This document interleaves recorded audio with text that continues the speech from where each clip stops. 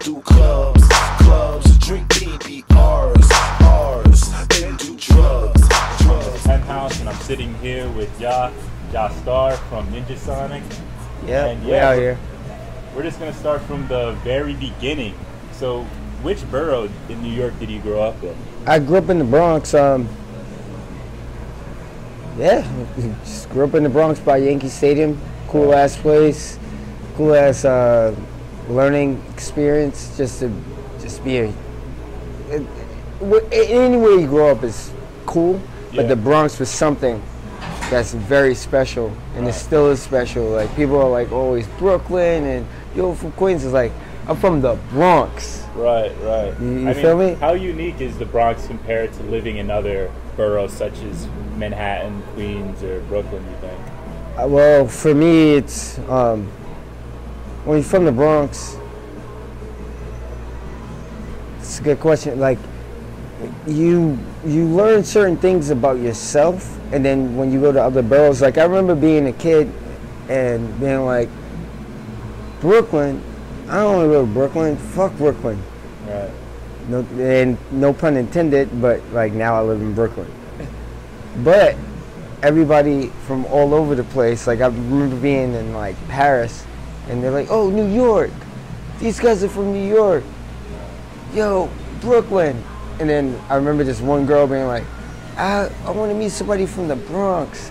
And my bandmate being like, yo, he's from the Bronx. And the whole room was like, it was almost like I had the fucking Tommy gun, like he's from the Bronx. Like, don't fuck with people from the Bronx. They are real motherfuckers. You know what I mean? Like, it's kind of crazy. It's like, well, I'm the nicest dude ever. Like, but it teaches you how to be, how you can intimidate someone just because. Yeah, like you got that kind of like street mentality. Yeah. When it comes to like kind of like you can approach things a little bit more intensely, like you know how to, because the Bronx is a more intense place. It is. It very much is. Like I was in San Francisco. Sorry, I was in San Francisco. And some girl was like, yo, you guys, like, were here the other day. I was out there for an art show I had.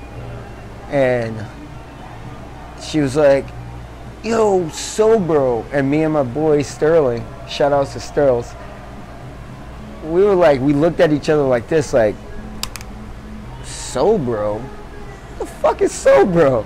Yeah.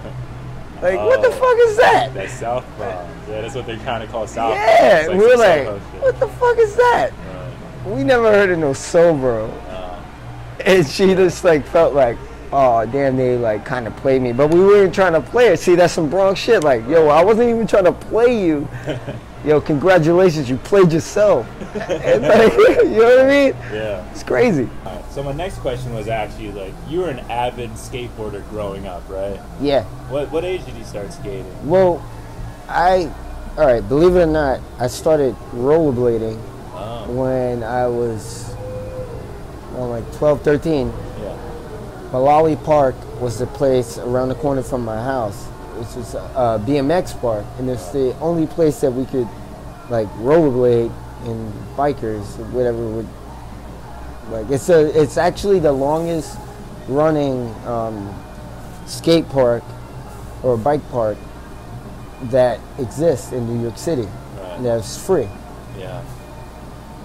I got to the point where I was like pro amateur at rollerblading or aggressive inline skating, and I got to the point where like I was not getting hurt, but like, you know, you go to the doctor and they're like, tell my mom, like, if he keeps doing this, by the time he's 21, he's not going to be able to walk. So obviously my mom was like, you can't do that anymore. So I was like, all right, I'll start skating. So I started skating when I was like 16, 17 years old. And I was like, well, if you can't jump up it, don't jump down it. Because, I mean, I was jumping off of fucking buildings for no ass reason. Like, yo, I'm a 540 this spot. Oh, I'm going to hit this crazy kink row and blah, blah, blah. But then when I started skating, I was like, yo, this is fucking ill. And I still look at the terrain differently. Right. Like when people are walking down the street, I'll be like, oh shit, that's a fucking dope ass spot. Like I want to do a trick on this. But now skateboarding has become the same as what rollerbladers can do. Like, yo, this motherfucker just really did some crazy shit on a fucking 15 stair, 17 stair handrail, or even the 6th or 7th handrail. Like, what the fuck is going on? Yeah. Like, this is nuts. For you, what would you say was the most inspiring thing about skateboarding in New York? Graffiti and person-wise, Mark Gonzalez. He's a G. He just looks at the weirdest shit and like, I'm gonna do that on this, or like you're saying, like the terrain of things. Like that's cool because no one sees it the way I see it, and I can paint a picture that way. Graffiti-wise, like it's not about what's there. How did that happen? And how long did that take? Right. And how do you get away with doing that? And it's wide in the open. Right. You know what I mean? Yeah. Wow. So, when did Ninjasonic first come about, and how did it even come about? Oh, this is some funny ass shit. Yeah. I gotta fucking drink to this one. Cheers. For sure. Yo, so I used to get made fun of. I'm into punk rock music, hardcore. I'm into all types of music. So me and my friend Sterling, I always dress different. I'm wearing tight pants, and motherfuckers is like, you know how you be like, yo, you old dick in the butt ass nigga. Yo, this old such and such in the face ass nigga. Yo, look at this tight pants wearing ass nigga right here. And like you be in the store, like the chicken spot or the bodega, like, yo, this fucking tight pants wearing ass, and you look around like, this nigga really trying to like, you trying to play me? Like, damn, but you like 7 deep, and it's just me. I'ma snuff one of y'all, but I'm gonna get fucked up. Is it worth it? No. So one day I'm walking down Fordham Road, and I was like, yo, I wanna holler at this shorty. And I was like, yo, and she's like, he got fucking girl jeans on, fucking tight pants wearing ass nigga over here trying to holler at me, like, fuck out of here. I'm like, and Sterling was like, yo, don't worry, because one day everybody's gonna dress like us, and it's gonna be cool. I was like, it doesn't matter because we all cool. So, no pun intended. Me and shout outs to Team Wolf. He used to be in Ninjasonic. Me and him originated Ninjasonic. We had a studio in our house in Bushwick, off of Dodworth Street, where Lone Wolf is, above there, and. We were DJing on the north side of Williamsburg, and this motherfucker, like, we come home wasted, and I'm like, yo, I'm a tight pants wearing ass nigga. What? Like, cause it was like, what? Like, I don't give a fuck. Like, what? I'm a tight pants wearing ass nigga. And he was like, yo, say that again. Go in the booth and just say that. And he recorded me just screaming. I was just like mad. And like, yo, why the fuck you gonna try to play me? Like, why do people try to play me? I'm just being me. I'm being myself. So it just spawned from there. We made it a joke. And it was actually supposed to be called Hipster Sonic. Because they're like, yo, this black kid is a hipster. Like, if people know what a hipster is, that's like a jazz term for like a cool collected person. But we made that song, and then it went viral on YouTube. We put the fucking 106 in Park logo as a joke on it, and put the video out. Like, we made a video, put it out just as a joke. Then all of a sudden, it's like, yo, people want to book you. I'm like, wait, I gotta, like, we didn't even make So others. Tight Pants was the first song you guys First ever made. fucking song. And you guys, like, it just went viral instantly? Yes. Like, this was, like, back in, like, what, 2008, 2009? 2007 or 8, yeah. Wow. So it went viral, and then I was like, oh man, I would like have to perform this song. Like, this is very controversial, and I don't like. I didn't care. I was like, oh, whatever, man. Fuck it, let's do it. Yeah. And I made stupid songs like, I'm on the internet, bitch. I'm fucking famous. Whatever. I got a MySpace. I got a Gmail. I got a Facebook, but I don't do Friendster. It was just all jokes. Wow. And then it became like kind of serious along the lines like I made a song like HIV is gonna be the death of me. Just all these joking ass songs, and like, somebody gonna get pregnant. Right. Somebody gonna get pregnant. You better watch out. You better watch out, because somebody gonna get pregnant. I'm not trying to do that, but who that? Who that? I'm not trying to do that. I said, who that? But who that? But somebody gonna get pregnant, but not by me. You know what I mean? Yeah. It's like making these funny ass songs. So I'm gonna bring you into me and my bandmate, Telly. Telly is a phenomenal rapper, Right. and he heard Tight Pants, and he met Teen Wolf, and he's like, yo, wait a minute, I know this kid, I saw him at Go Skate Day, yada yada yada. So it's like organically formed. It was like Voltron. It was like, let your powers combine, boom. So it was like, he pushed me to learn how to write raps, because I'm like, yo, I'm like the Nate Dogg. I just make funny hooks, and I just want people to have fun and party. And Right. also, I want black kids, white kids, everybody to just be in one spot and feel safe, and they can wild the fuck out in the middle of the hardest areas. Like, our first show, Mosh Pit started because all my friends from High Crew 57, all punk kids, hardcore kids, started mosh pits to fucking dance music that I was making. And I was like, and I'm still making, but it's like, it's crazy to be like, wow. Now I look around like, whoa, this person and that person would never get along.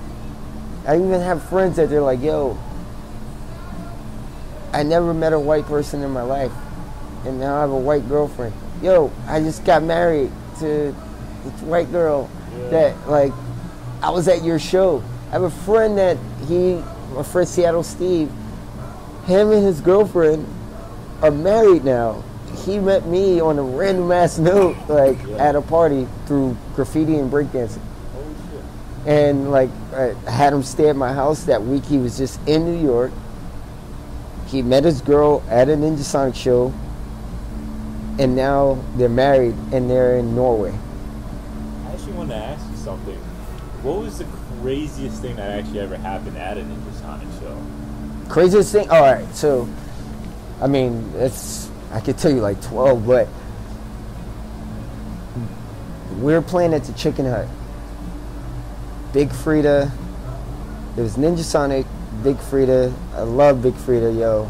Love you, sis. Yo, in the back of one little room, because it's like it's a DIY show. It's put together by, like, yo, we're gonna have a show. We got these bands traveling, and Ninjasonic is playing. Big Frida, you're playing just before Frida blew up. There was a corner in this, like, area. Yeah. It's a DIY, so when people just will take a piss anywhere. People were like, it was like in a warehouse? in a warehouse, yes. Oh, shit. So people were like peeing in corners, like, you know, oh, I'm gonna take a pee over here. Yeah. And girls are like copping squats. I went to go take a piss, and this girl is getting eaten out, Just in the corner. like getting freaky. I'm like, what the? I was kind of like, what the fuck? Yeah. This is crazy. And it was so fucking sweaty in that place that like I had like my shirt was drenched, and another homie was like, yo, here, take my Smith shirt and take that home and walk home with that. And I grabbed my skateboard and I was like, I'm out, I'm going home, man. Like, this is too much for me. But I saw someone having sex Oh, while shit. people were like taking a piss. In Like, those that shit same was crazy. corners. Oh, She was in one corner. It was 3 people over there. They didn't give a Oh, fuck. I'm like, that's crazy. crazy. It's nuts, yo. That's gross as fuck. I was like, God damn it, man. Like, this, I'm not promoting this. I just came here to like perform and have fun. Yeah. But damn, you're having that much fun that you don't give a fuck. Like, Yeah. Wow, that's great. Damn, dude. I can tell you more other stories about different situations, but that was a crazy one. Now I was shocked. That shit sobered me up. I was like,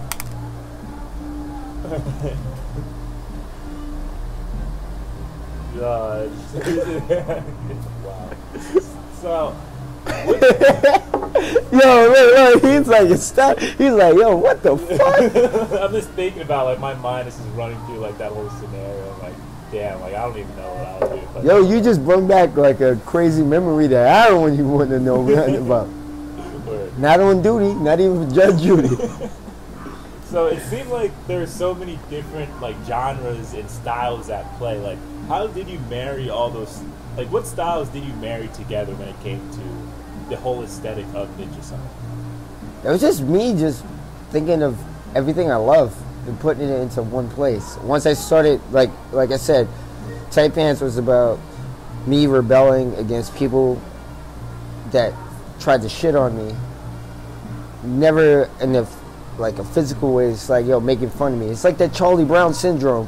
When someone is making fun of you and you feel that you're like, but what am I doing wrong? What am I doing wrong? Like, damn. Yeah. Oh, I like Morrissey. I like Iron Maiden. I like James Brown. I like Michael Jackson. I like Coltrane. I like Dolly Parton. You know what I mean? Yeah. It's all that shit. It's just a gumbo of like emotion. Yeah. I found that era of music, like, during that time to be so interesting, only because there's, like, artists like Matt and Kim. And, Yeah, like, and and they're pushing, like, this almost like electronic, like, pop and, like, rap, hip hop, like, thing, and then while also, like, having, like, this very, like, liberating narrative where, like, oh, everyone's invited to, like, be part of this community in this scene. And you were very much like, I feel like your music was even, like, probably the most wild between, like, all those artists during that time. So it's funny that you say that about like Matt and Kim. Those are my friends. Yeah. And Matt and Kim, Japanther, Team Robespierre, the Def Set, all those bands, I would go and see them, even if I had to go to work and I was carrying records to fucking go and play.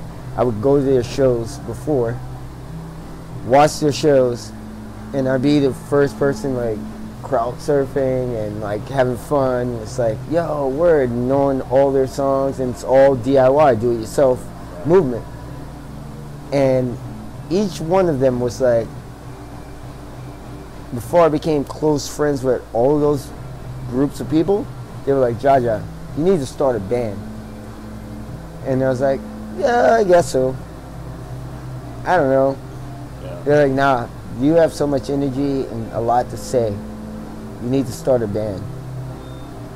And then maybe a year, 2 years later, came home, was like, I'm a Tight Pants, and that sparked that. But because of those bands, I wouldn't be Ninjasonic. like I'm Jaja, I'm Jahstar, I'm Ben Roby, I'm Bartman, but there would be no Ninjasonic without that inspiration to like let that meteor explode and share the feelings that I have for everyone with everyone.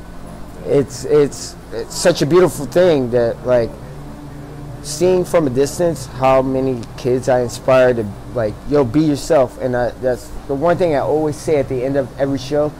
Yo, don't ever be afraid to be yourself. No matter who you are, always be yourself.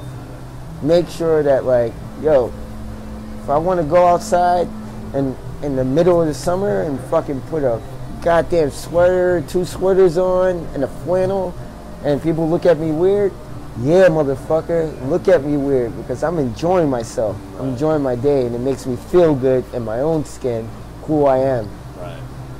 That's crazy. It's not crazy, but you know.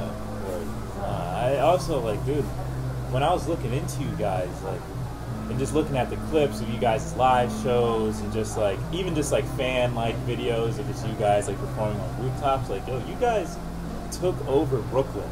Like, how did you guys even manage to like pull that off? Well, I don't know. It's like it was the love of, like I was just saying, it was the love of showing kids they have a place where they can feel wanted and safe and appreciate it, and no one's gonna judge them. Like, you could turn your back, you know what I mean, and not worry about someone like trying to fuck with you. It's about just being yourself, and that exposed a lot of kids to be like, word, I want to do this, I want to do that, and like, I was afraid to do this, or, oh man, I used to be afraid to walk down this block because I look like this. I don't give a fuck no more. I'm walking down that block. Like after a Ninjasoniks show. Like, I'm gonna walk down this block because I had a fucking good time, and I don't give a fuck if I lose a fight. If someone wants to fight me, at least they know I'm not afraid. And it was like giving, it was just, I don't know how we did it exactly, but I felt like I threw out some of my heart and courage. It's like the Wizard of Oz. Like, you have a team. Everyone has like a little bit of they're afraid of something. But you talk to your friend, you talk to your friend, you talk to your friend, you talk to your friend. At the end of the day, what they're trying to do, help her get to where? That big guy. And then guess what? That big guy was the most afraid of everyone else because he saw that they weren't afraid of him anymore. And that's what I did. And that's what I'm going to continue to do. Word. Damn, dude. Yeah, no, I mean, just looking back at that era, I was just like, wow, like, I remember this time, like, so definitively. So I was, like, really young during that time, first getting into music. And I was like, wow, like, this is like the sound that like definitely like inspired me when I was younger. And I didn't know much about Ninjasonic at that time. Maybe when I was like, at that time maybe I was like 13 or even younger. But I do remember just like, wow, like these guys made like a huge impact to the New York and Brooklyn community. And like, wow, there's like all these kids just like showing support. So you guys like definitely did like a really like great thing. And then I also realized you guys took kind of like a long hiatus after all that. Yeah. So what was going on between that period of like, well, like 2013 to 2014? Yeah, well, I got sick of touring. Touring is a lot of work, and it's hard to have like a relationship with like a romantic relationship. I had a girlfriend at the time, and the understanding of like, yo, I'm gonna be in Europe for 2 months. Then I get back, and then like, oh, I got to go back on the road. I'm gonna be around the world, around the U.S. And then, oh man, 2 weeks, and then I have to go back on tour, and it just fucked up my my whole inner chi of like, all right, man, like the meteor is out there, but it needs to rebuild. Damn, how many shows were you guys playing like a month? Dude, one time we played. One time we went to Europe, and I hate airplanes now. Imagine being on an airplane and going through customs every goddamn day. Like, you wake up 8 a.m. Yo, airport, boom, land. I'm still tired. But you're living that rock and roll life where you're drinking every day, and then you forget to like eat well and yada yada. So you're exhausted, but you have to be 100 because this is the first time these people have seen me. This is the first time these people have seen me. This is the first time these people have seen me. Like we made a song in Amsterdam, global. All around the world, no matter where I've been, I had no problems just fitting in. I'm global, global. I'm global, global. My phone don't work, but baby I do. Said hi, she replied, but I didn't have a clue. I'm global, global. And like one line I say, I've been everywhere, man, with just a skateboard in my hand. Huckleberry fitting it with no bag. Hotel tonight, it's the quality inn. 2 days from now, we meet Sweet 10. I'm Roby, international Roby. Boats, planes, trains, and automobiles, gotta keep it moving, got another country to kill. I'm Roby, international Roby. That was the second birth of Ben Roby, the nickname. Because I literally went on on the plane. My friend got bit by a dog. So I went to Woodhall. Mind you, I'm supposed to be leaving the country. Yeah. I went to Woodhall to see if she was okay. Like, all right, I gotta go. So I didn't have time to pack my clothes. So what I did was I put on like 3 sweaters, 3 jackets, and a big jacket. And I put a bunch of underwears and a bunch of socks in my pocket and grabbed my skateboard.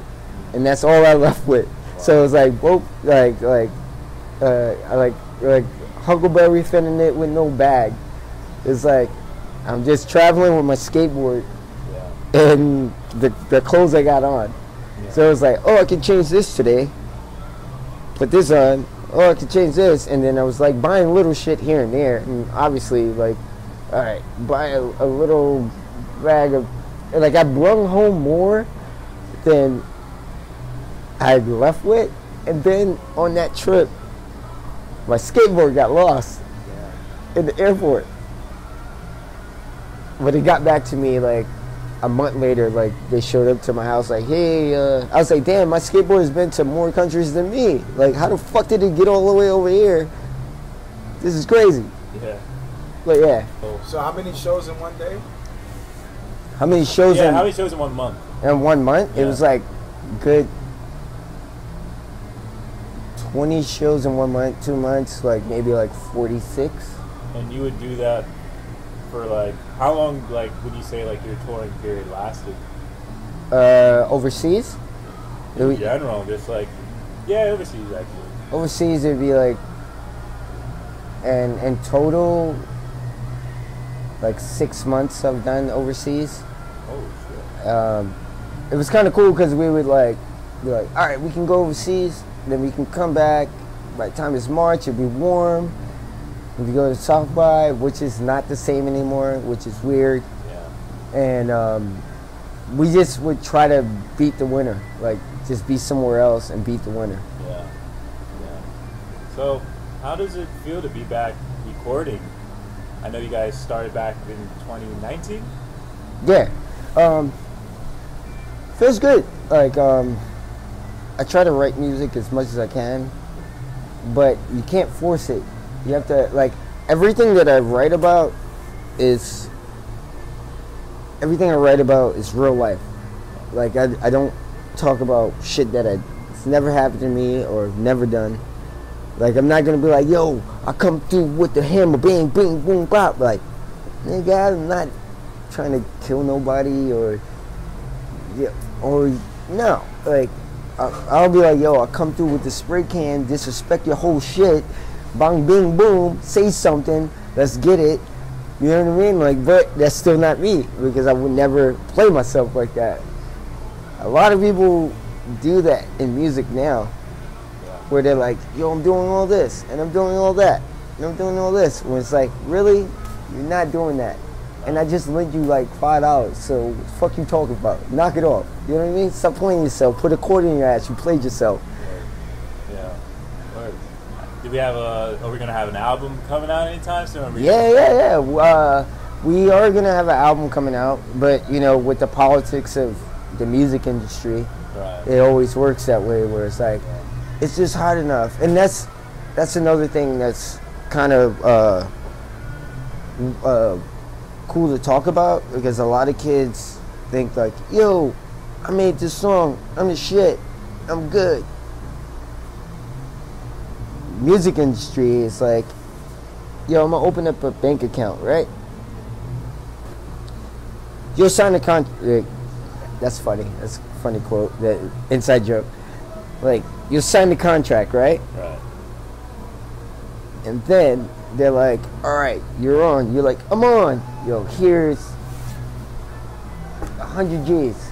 Yeah. Bang. That's like your advance. Yeah, right. Here's your advance. Right. Your advance means you need to pay it back. Yeah, exactly. But your advance also is paying for your recording time. Studio time. Yeah, everything. Yeah, everything. So you're really not making any money. Right. You make your money off of touring and Right. selling your merchandise that's Right. actually going back to that advance. Right. So, with that being said, it's like, kids think that they're gonna fucking win when it's like, yo, do it yourself. I made it here by doing it myself. I used all the tools without even knowing. I used YouTube, making a stupid video of a stupid song, which, Tight Pants, I really hate playing that song because it's like, I'm a tight pants wearing ass nigga. Like, damn, I just said, I call myself a nigga. I'm not a nigga. I'm a fucking human being, a black man, and a strong black man, that the whole song was about making fun of people making fun of me.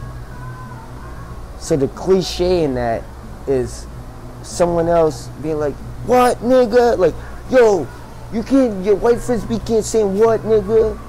It's like, well, I'm never gonna sing that song again. Because if you feel that way, but then you say nigga, yo my nigga. I'm not your nigga. You're not my nigga. I'm your boy. I'm your bruh. I'm your brother. You my sis. That's my brother. That's my brother. White, black, Chinese, Asian, whatever the fuck. You are my brothers. We are family. We are united. And we need to stay that way. People don't fucking understand that shit. I'm not your nigga. You're not my nigga. I'm your brother. I'm your sister. I'm your uncle. I'm your aunt. I'm everything to you. I'm your soul. I'm trying to keep you alive. Damn, I got mad spiritual for him. No, but it's like that was. Yeah. Damn. How's the pandemic been for you so far? It's been alright. Like painting a lot, drawing a lot, writing music whenever I can. Whenever I feel inspired to write, like I was saying before, like inspiration, like you just can't write a song and be like, yo, blah, blah, blah, blah, blah, blah, blah. It's like, no, I want to talk about something that happened. Like me and the homie Ian from the band formerly known as Japanther, he's in Howard Inn now, and our friend Ricky Powell, rest in peace, Ricky, rest in peace to Rick, but he made a jazz beat and he asked me to write a verse on that song. So it's like I have personal experience with Ricky, so it's only fair, and I'm honored that he asked me, because I can tell stories or tell a story about Ricky that's great, that people can relate to, and be like, wow, damn, that's kind of cool. You know what I mean? Well, we're definitely coming up on the end of this interview, but I did want to ask one last question. Yes. Is there any wisdom that you want to pass on to the younger generation to inspire them? Always be yourself. Never forget who you are in the inside. It's important to love yourself. When you look in the mirror, say, I'm the shit. I'm the best. I'm the best thing going. If they don't like it, they better learn to love it, because I am the best thing going. And educate yourself as much as possible. And if your friend thinks you're like, oh, you pussy because you only do this, fuck them and fuck their life and everything they stand for, because that's not your friend. Because your friend would not lead you into dark. Lead yourself to the light. We're already in the dark. Lead yourself to the light. We already been in the dark since we got out the womb. It's up to you to make that choice for yourself. Just be yourself. I love you. Yo, love you so much, man. No, thank you. Alright, word. Now that wraps it up. Thank you so much, Jaja. Yeah, no problem. Yeah, man. Anytime. Anytime, yo. We out here. Yo, shout out to Homeless Penthouse. We out here full time, not part time. Yo, pinkies up all day, every day. Yeah. And I know, you probably think you're too cool for school. Just a minute ago, I was in your shoes. Matter of fact, I'm still in them 1200 for the denim. I'm ashamed I was with them. I don't miss them good riddance. Back to regular schedule program.